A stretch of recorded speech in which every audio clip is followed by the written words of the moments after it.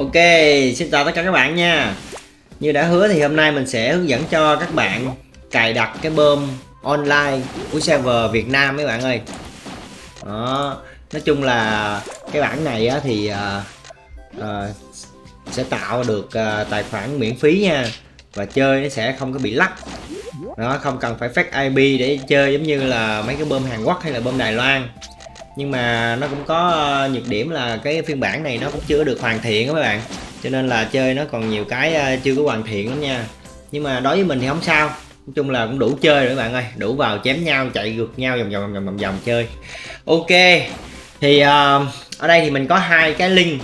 Cái link đầu tiên á, là cái link đăng ký tài khoản, nói chung là để tạo nhân vật đó các bạn. Thì mấy cái link này mình để ở dưới phần mô tả nha. Đầu tiên là mình sẽ vào cái link để đăng ký tài khoản trước. Ok, các bạn nhìn thấy trên màn hình đây thì các bạn sẽ điền đầy đủ từ trên xuống dưới đây. Bây giờ mình sẽ tạo luôn nha. Bên này là tên tài khoản.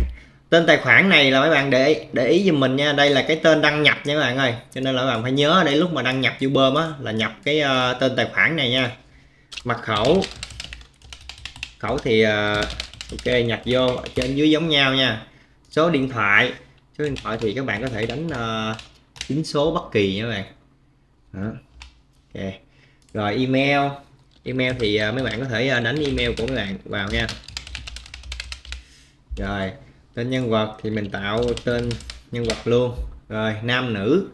Rồi này đánh vào, tích vào cái ô là tôi không phải là người máy nha. Và sau khi mà xong hết thì các bạn bấm đăng ký.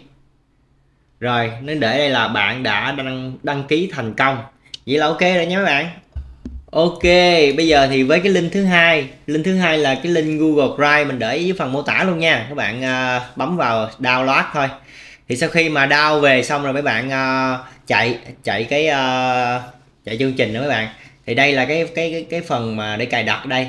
Thật ra là cái chương trình chạy này nó giống như là giải nén cái thư mục bơm huyền thoại này nè vào cái ổ C ha. Đó, program file thì các bạn cứ bấm install. Ok, để một tí xíu cho nó chạy xong nha các bạn ơi.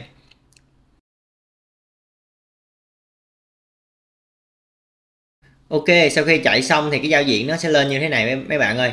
Bây giờ các bạn bấm start ha. Còn cái icon á, icon của game là nó sẽ là hình như vậy nè, nó tự tạo ngoài desktop nha mấy bạn. Các bạn bấm start ha. Rồi nhập tên đăng nhập vào.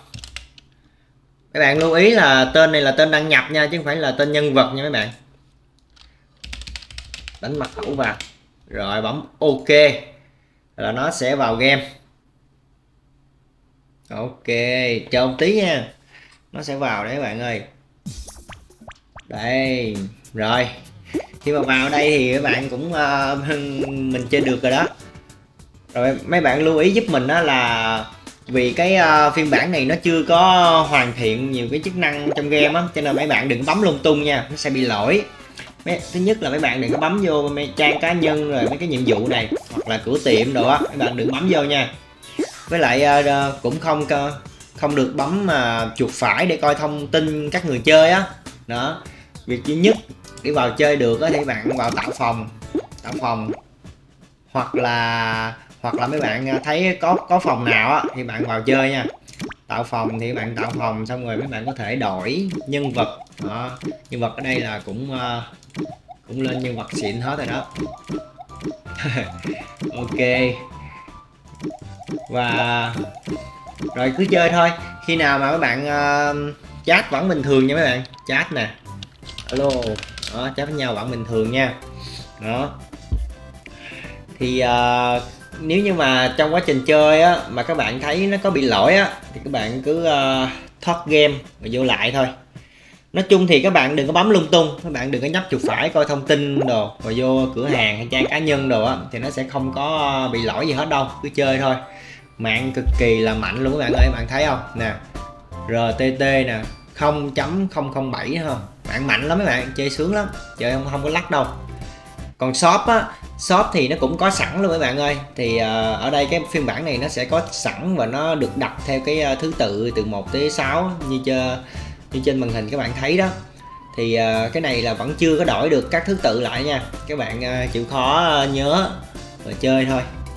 Ok, vậy là mình nghĩ là cũng đã có được cái phiên bản mà cho anh em người Việt Nam chơi để khỏi mất phí, chung là khỏi cần phải mua tài khoản, khỏi cần phải mua mấy cái tài khoản fake IP để chơi game Hàn Quốc. Thì chúng ta có thể vào chơi được nhiều map nha các bạn. Đó, thiện chiến 14 và đặc biệt là danh trại 8 với thiện chiến 14, nhiêu đó thôi cũng đủ chơi rồi các bạn ơi. Rồi, ok, video tới đây là kết thúc nha. Mình chúc mấy bạn là chơi game vui vẻ nha. Ok, bye bye.